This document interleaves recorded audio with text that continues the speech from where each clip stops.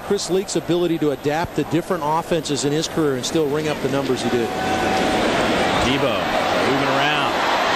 Has some room trying to get the corner. Flag comes down, and Tebow is pushed into that bench one more time and then gets pushed back by one of those Western Kentucky players in the process.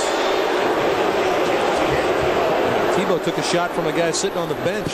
Cody Hughes saw the play coming at him. Offensive lineman.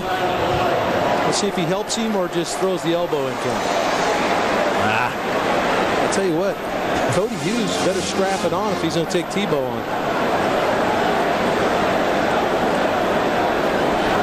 It's the second time Tebow has been run into that Western Kentucky bench, but you know, I think it was an awkward thing. Cody Hughes obviously with a